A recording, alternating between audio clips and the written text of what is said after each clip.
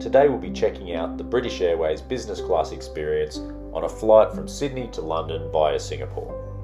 And I wanted to kick things off with my number one tip, and that is to get yourself a window seat. The seating configuration is front to back, and as a result the window seat gets this private little pod which is really spacious. This window that separates the two seats is where the air hostess passes things through to you. So if you're sitting on an aisle, it is a bit of an inconvenience. It's a much more enjoyable and private space up against the window. And now for the most important part of any premium flying experience, the food and the drinks. Before the flight, you'll have access to the Qantas and One World Lounge, so you can grab something to eat with the Sydney skyline in full view. Once on board, there's a cocktail menu to enjoy. I thought I'd start with a beer, then try the Johnny Ginger, Cranberry Blush, and the Gin Zing. The Johnny Ginger was the best by far. I loved that you also got a little snack with every drink. I never really got the hang of this window, and I did feel bad for the guy on the aisle. So I'll just reiterate, try and get the window seat if you can.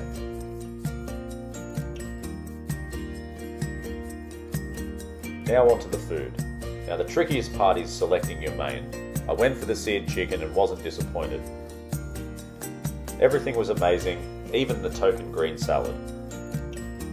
But the absolute highlights were the two dessert items. The carrot cake and the cheese board both finished the meal off really nicely. Plus it was a good excuse to have a cup of tea and another glass of red wine to wash it down. For the second meal, there was a lamb shoulder wrap, which was also very good, paired with a packet of salty chips. But once again, dessert was the star of the show, with a cherry ripe cake, absolutely amazing. The second leg from Singapore to London was taking off at a very awkward time in the middle of the night. So I wasn't that hungry, but I still managed to put away the beef chip. Again, the desserts were excellent. I won't try and pronounce what it was though. Finally, for the breakfast, just before our arrival in London, was a pretty standard omelette or pancake option. And too many sweets on the journey so far, so I went for the omelette, which paired really well with the mushrooms and other vegetables on the plate. Next, we'll have a look at some of the cool features they had in the seating area. I was fascinated by the ability to change the tint on the windows and make it appear relatively dark in the middle of the day. The table is fairly intuitive and folds out nice and easy. It does store quite a distance away from you, but you're able to slide it all the way in so it's in a nice comfortable spot. The TV is actually quite small compared to most other premium cabins, but it's adequate for the job and still far better than what you would get in an economy seat.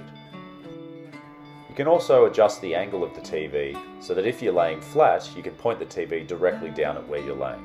And of course the best part was that I could listen to Jimmy Carr being interviewed by Stephen Bartlett.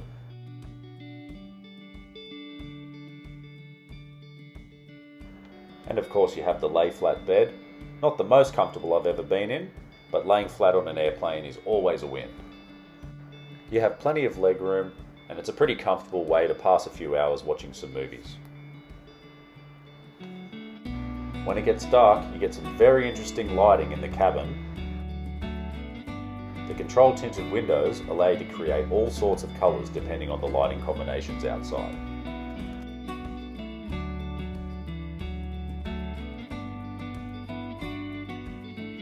You have a reading light with a dimmer that gives you great control over the amount of light in your seat. Plus you also get a really comprehensive comfort pack with various lotions, moisturisers, toothpaste, socks and an eye mask that offers really good coverage. And did I mention that you should try and get a window seat? Well, on the Singapore to London leg I had no such luck. Lucky for me, this was the leg that was in the middle of the night and everyone slept the whole way anyway. So all I had to do was wake up, have that nice breakfast we saw earlier, and we're almost at the destination. So this was a rare treat, and a great way to use up some extra frequent flyer miles that I accumulated during the pandemic. So while British Airways may not have the highest rated business class experience around, I arrived after a 24-hour journey with much more sleep than usual. I was well fed, and I would absolutely do it again if I had the opportunity.